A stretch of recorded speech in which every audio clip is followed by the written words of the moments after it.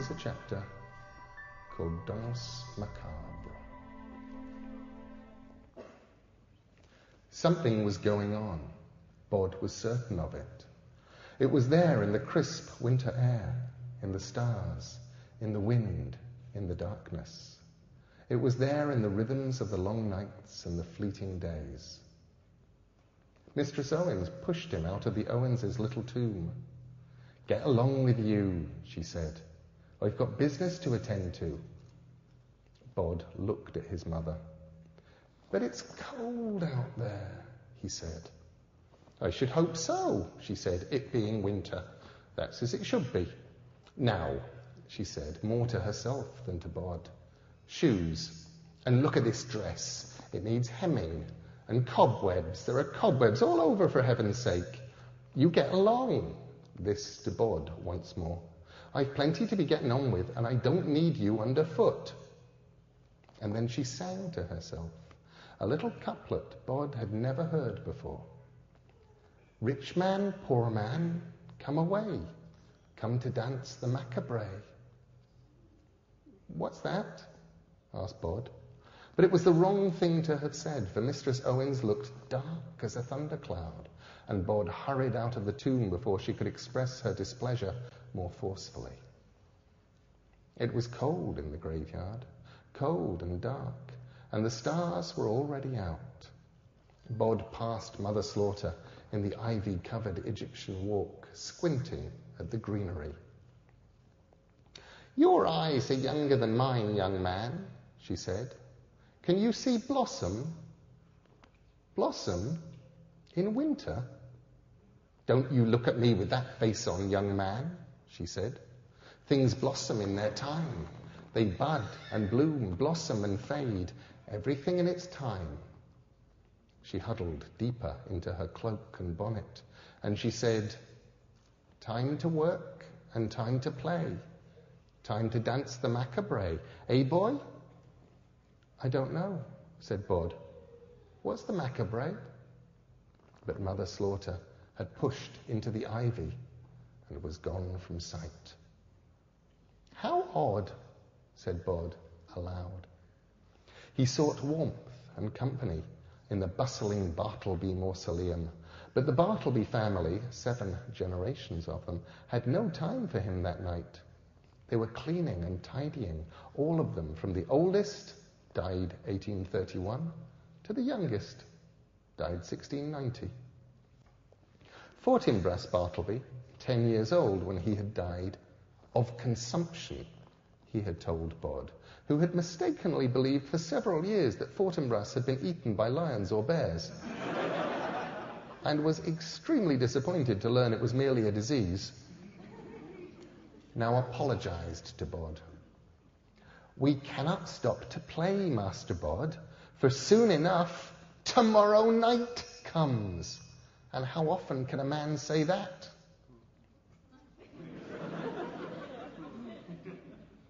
"Every night," said Bod. "Tomorrow night always comes." "Well, not this one," said Fortinbras. "Not once in a blue moon or a month of Sundays." "It's not Guy Fawkes' night," said Bod, "or Halloween. It's not Christmas or New Year's Day." Fortinbras smiled, a huge smile that filled his pie-shaped, freckly face with joy. "None of them," he said. "This one's special." "What's it called?"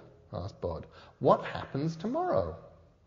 "It's the best day," said Fortinbras, and Bod was certain he would have continued, but his grandmother, Louisa Bartleby, who was only 20, called him over to her and said something sharply in his ear.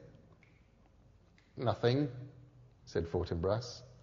Then to Bod, "Sorry, I have to work now." And he took a rag and began to buff the side of his dusty coffin with it. "La la la oomp," he sang. "La la la oomp." And with each oomp, he would do a wild whole-body flourish with his rag. "Aren't you going to sing that song?" "What song?" "The one everybody's singing." "Oh, no time for that," said Fortinbras. "It's tomorrow, after all." No time, said Louisa, who had died in childbirth, giving birth to twins. Be about your business. And in her sweet, clear voice she sang, one and all will hear and stay. Come and dance the macabre. Bod walked down to the crumbling little church. He slipped between the stones and into the crypt, where he sat and waited for Silas to return. He was cold, true, but the cold did not bother Bod. Not really. The graveyard embraced him, and the dead do not mind the cold. His guardian returned in the small hours of the morning. He had a large plastic bag with him. What's in there? Clothes for you. Try them on. Silas produced a grey sweater, the colour of Bod's winding sheet, a pair of jeans, underwear and shoes, pale green sneakers. What are they for? You mean apart from wearing? Well, firstly, I think you're old enough. What are you, 10 years old now? And normal, living people clothes are wise. You'll have to wear them one day, so why not pick up the habit right now? And they could also be camouflage. What's camouflage? When something looks enough like something else that people watching don't know what it is they're looking at. Oh, I see, I think. Bod put the clothes on. The shoelaces gave him a little trouble, and Silas had to teach him how to tie them. It seemed remarkably complicated to Bod, and he had to tie and retie his laces several times before he'd done it to Silas's satisfaction. Only then did Bod dare to ask his question. Silas, what's a macabre? Silas's eyes raised and his head tipped to one side. Where did you hear about that? Well, everyone in the graveyard is talking about it. I think it's something that happens tomorrow night. What's a macabre? It's a dance, said Silas. All must dance the macabre, said Bod, remembering. Have you danced it? What kind of dance is it? His guardian looked at him with eyes like black pools and said, I do not know. I know many things, Bod, for I have been walking this earth at night for a very long time, but I do not know what it is like to dance the macabre. You must be alive or you must be dead to dance it, and I am neither. Bod shivered. He wanted to embrace his guardian, to hold him, and tell him that he would never desert him, but the action was unthinkable. He could no more hug Silas than he could hug a moonbeam, not because his guardian was insubstantial, but because it would be wrong. There were people you could hug, and then there was Silas. His guardian inspected Bod thoughtfully, a boy in his new clothes. You'll do, he said. Now you look like you lived outside the graveyard all your life. Bod smiled proudly. Then the smile stopped, and he looked grave once again. He said, but you'll always be here, Silas, won't you? And I won't ever have to leave if I don't want to. Everything in its season, said Silas. And he said no more that night. Bod woke early the next day, when the sun was a silver coin high in the grey winter sky. It was too easy to sleep through the hours of daylight, to spend all his winter in one long night and never see the sun. And so each night before he slept, he would promise himself that he would wake in daylight and leave the Owens' cosy tomb. There was a strange scent in the air, sharp and floral. Bod followed it up the hill to the Egyptian walk, where the winter ivy hung in green tumbles, an evergreen tangle that hid the mock Egyptian walls and statues and hieroglyphs. The perfume was heaviest there, and for a moment Bod wondered if snow might have fallen, for there were white clusters on the greenery. Bod examined a cluster more closely.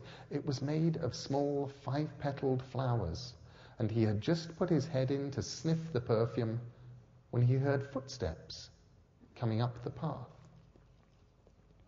Bod faded into the ivy and watched. 3 men and a woman, all alive, came up the path and into the Egyptian walk. The woman had an ornate chain around her neck. "Is this it?" she asked.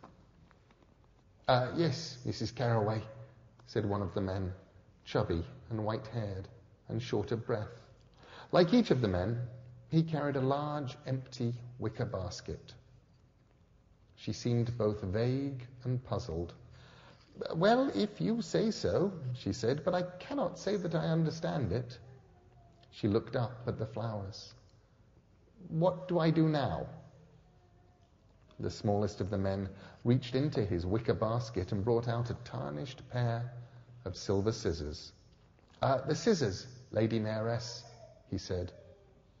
She took the scissors from him and began to cut the clumps of blossom, and she and the 3 men started to fill the baskets with the flowers. "This is," said Mrs. Carroway, the Lady Mayoress, after a little while, "perfectly ridiculous." "It is," said the fat man, "a tradition." "Perfectly ridiculous," said Mrs. Carroway, but she continued to cut the white blossoms and drop them into the wicker baskets. When they had filled the first basket, she asked, "Isn't that enough?" "We need to fill all 4 baskets," said the smaller man, "and then distribute a flower to everyone in the old town." "And what kind of a tradition is that?" asked Mrs. Carroway. I asked the Lord Mayor before me, and he said he'd never heard of it." And then she said, "Do you get a feeling someone's watching us?" "What?" said the 3rd man, who had not spoken until now. He had a beard and a turban and 2 wicker baskets. "Ghosts, you mean? I do not believe in ghosts." "Not ghosts," said Mrs. Carroway. "Just a feeling like someone's looking." Bod fought the urge to push further back into the ivy. "It's not surprising that the previous Lord Mayor did not know about this tradition," said the chubby man, whose basket was almost full. "It's the first time the winter blossoms have bloomed in 80 years. The man with the beard and the turban, who did not believe in ghosts, was looking around him nervously. "Everyone in the old town gets a flower," said the small man. "Man, woman, and child."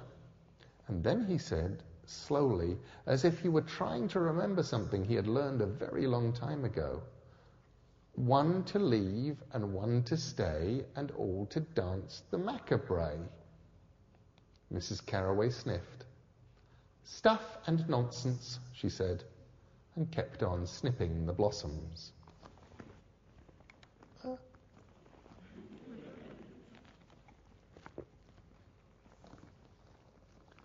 Dusk fell early in the afternoon, and it was night by 4:30.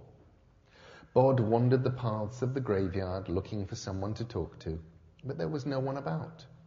He walked down to the potter's field to see if Liza Hempstock was about, but found no one there. He went back to the Owens' tomb, but found it also deserted. Neither his father nor Mistress Owens was anywhere to be seen. Panic started then. A low-level panic. It was the first time in his 10 years that Bod could remember feeling abandoned in the place he had always thought of as his home. He ran down the hill to the old chapel where he waited for Silas. Silas did not come. Perhaps I missed him, thought Bod, but he did not believe this. He walked up the hill to the very top and looked out.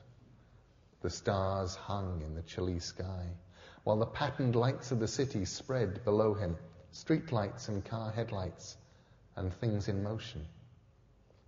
He walked slowly down from the hill until he reached the graveyard's main gates, and he stopped there. He could hear music. Bod had listened to all kinds of music, the sweet chimes of the ice cream van, the songs that played on workmen's radios, the tunes that Clarity Jake played the Dead on his dusty fiddle. But he had never heard anything like this before, a series of deep swells, like the music at the beginning of something, a prelude perhaps, or an overture. He slipped through the locked gates, walked down the hill, and into the old town. He passed the Lady Mayoress standing on a corner, and as he watched, she reached out and pinned a little white flower to the lapel of a passing businessman. "I don't make personal charitable donations," said the man. "I leave that to the office." "It's not for charity," said Mrs. Carraway. "It's a local tradition." "Ah," he said, and he pushed his chest out, displaying the little white flower to the world, and walked off, proud as Punch. A young woman pushing a baby buggy was the next to go past. "What's it for?" she asked suspiciously as the mayoress approached. "One for you, one for the little one," said the mayoress. She pinned the flower to the young woman's winter coat. She stuck the flower for the baby to its coat with tape. "But what's it for?" asked the young woman. "It's an old town thing," said the Lady Mayoress vaguely. "Some sort of tradition." Bod walked on. Everywhere he went, he saw people wearing the white flowers. On the other street corners, he passed the men who had been with the Lady Mayoress, each man with a basket, handing out the white flowers. Not everyone took a flower, but most people did. The music was still playing, somewhere at the edge of perception, solemn and strange. Bod cocked his head to one side, trying to locate where it was coming from, without success. It was in the air and all around. It was playing in the flapping of flags and awnings, in the rumble of distant traffic, the click of heels on the dry paving stones. And there was an oddness, thought Bod, as he watched the people heading home. They were walking in time to the music. The man with the beard and the turban was almost out of flowers. Bod walked over to him. "Excuse me," said Bod. The man started. "I did not see you," he said, accusingly. "Sorry," said Bod. "Can I have a flower as well?" The man with the turban looked at Bod with suspicion. "Do you live around here?" he asked. "Oh, yes," said Bod. The man passed Bod a white flower. Bod took it, then said, "Ow!" as something stabbed into the base of his thumb. "You pin it to your coat," said the man. "Watch out for the pin." A bead of crimson was coming up on Bod's thumb. He sucked at it while the man pinned the flower to Bod's sweater. "I've never seen you around here," he told Bod. "I live here all right," said Bod. "What are the flowers for?" "It was a tradition in the old town," said the man, "before the city grew up around it. When the winter flowers bloom in the graveyard on the hill, they are cut and given out to everybody, man or woman, young or old, rich or poor." The music was louder now. Bod wondered if he could hear it better because he was wearing the flower. He could make out a beat, like distant drums, and a skirling, hesitant melody that made him want to pick up his heels and march in time to the sound. Bod had never walked anywhere as a sightseer before. He had forgotten the prohibitions on leaving the graveyard, forgotten that tonight in the graveyard on the hill the dead were no longer in their places. All that he thought of was the old town. And he trotted through it down to the municipal gardens in front of the old town hall, which was now a museum and tourist information centre, the town hall itself having moved into much more imposing, if newer and duller offices halfway across the city. There were already people around, wandering the municipal gardens, now, in midwinter, little more than a large grassy field with, here and there, some steps, a shrub, a statue. Bod listened to the music, entranced. There were people trickling into the square in ones and twos, in families or alone. He had never seen so many living people at one time. There must have been hundreds of them, all of them breathing, each of them as alive as he was, each with a white flower. Is this what living people do? Thought Bod. But he knew that it was not, that this, whatever it was special. The young woman he had seen earlier, pushing a baby buggy, stood beside him, holding her baby, swaying her head to the music. How long does the music go on for? Bod asked her, but she said nothing, just swayed and smiled. Bod did not think she smiled much normally. And only when he was certain that she had not heard him, that he had faded or was simply not someone she cared enough about to listen to, she said, "Blimmin' heck, it's like Christmas is." She said it like a woman in a dream, as if she was seeing herself from the outside. In the same not really there tone of voice, she said, "Puts me in mind of me grand sister, Aunt Clara. The night before Christmas, we'd go to her after me gran passed away, and she'd play music on her old piano, and she'd sing sometimes, and we'd eat chocolates and nuts, and I can't remember any of the songs she sung, but that music is like all of them songs playing at once." The baby seemed asleep with its head on her shoulder, but even the baby was swaying its hands gently in time to the music. And then the music stopped, and there was silence in the square, a muffled silence like the silence of falling snow. All noise swallowed by the night and the bodies in the square, no one stamping or shuffling, scarcely even breathing. A clock began to strike somewhere close at hand, the chimes of midnight, and they came. They walked down the hill in a slow procession, all stepping gravely, all in time, filling the road, 5 abreast. Bod knew them, or knew most of them.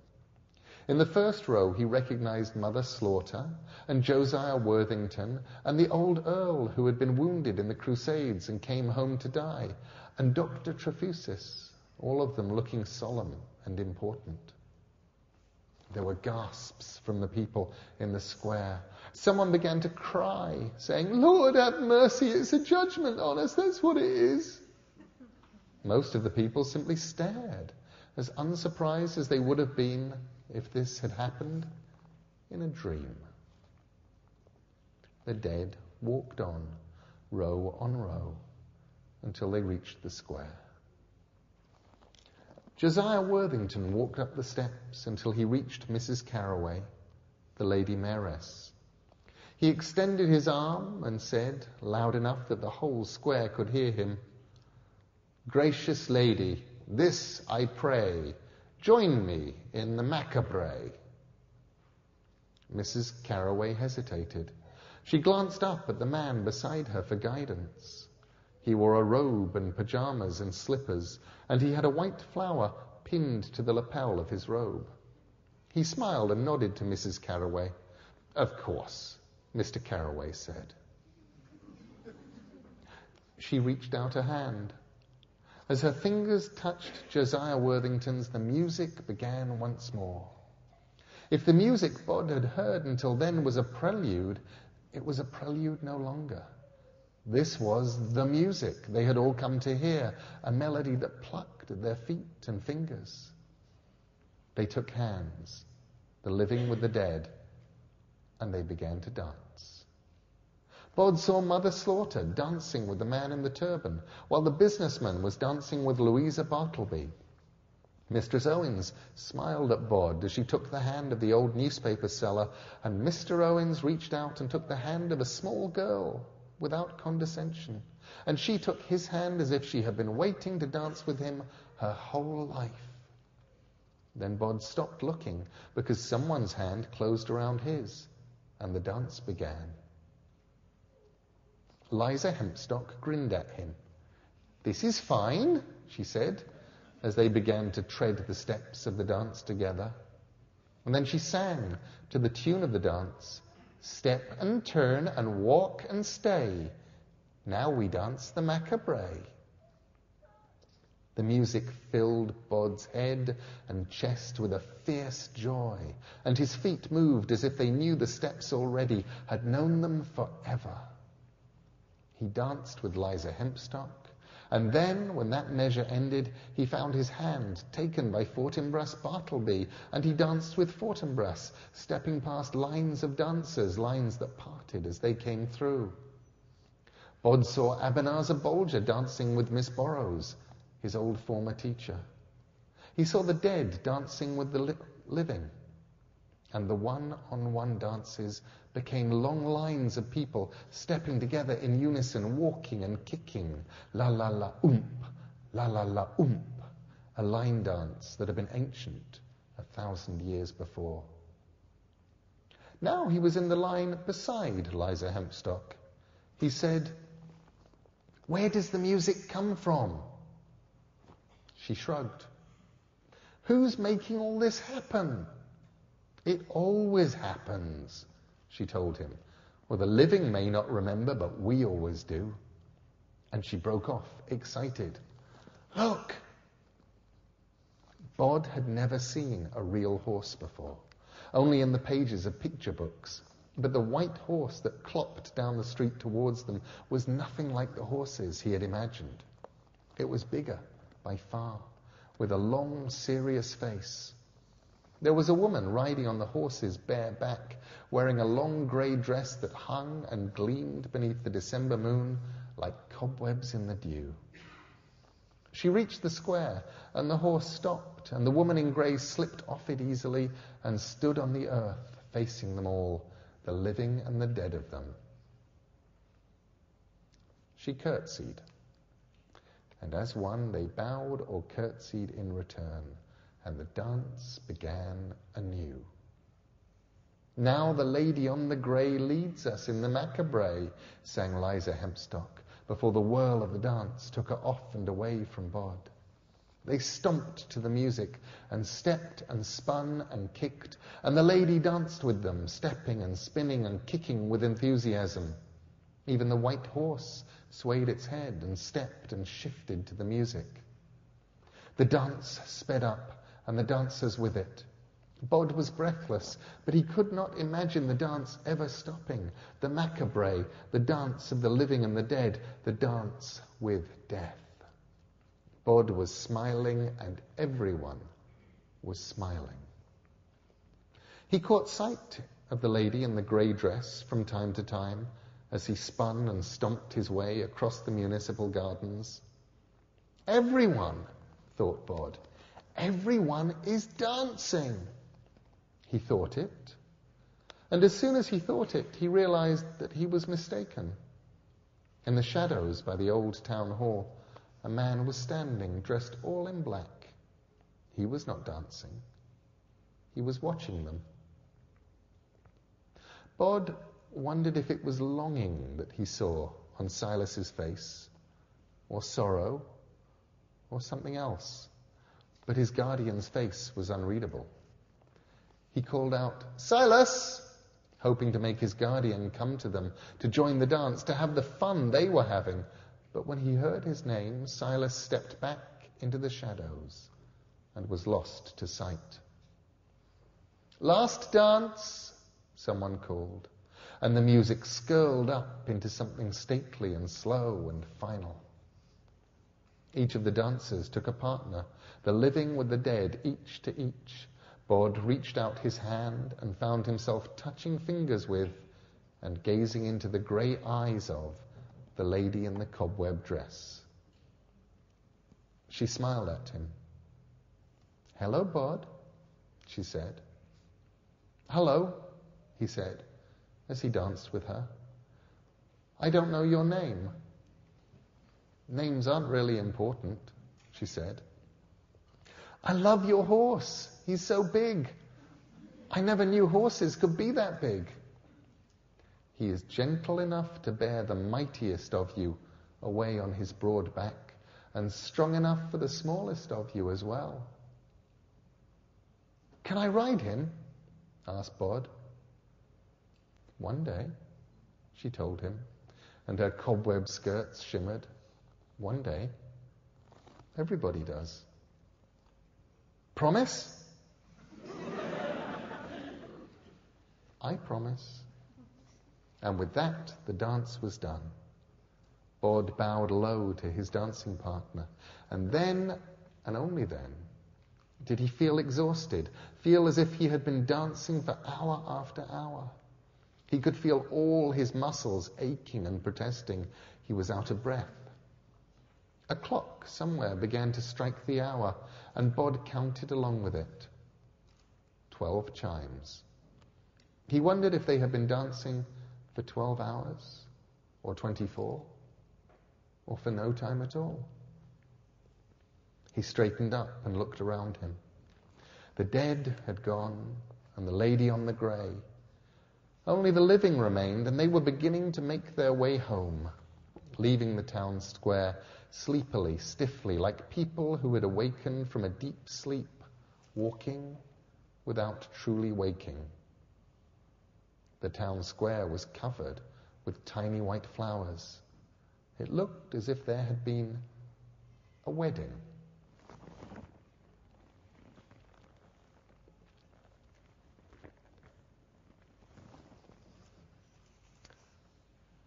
Bod woke the next afternoon in the Owens' tomb, feeling like he knew a huge secret, that he'd done something important, and was burning to talk about it. When Mistress Owens got up, Bod said, "That was amazing last night." Mistress Owens said, "Oh, yes." "We danced," said Bod, "all of us, down in the old town." "Did we indeed?" said Mistress Owens with a snort. "Dancing, is it? And you know you aren't allowed down into the town."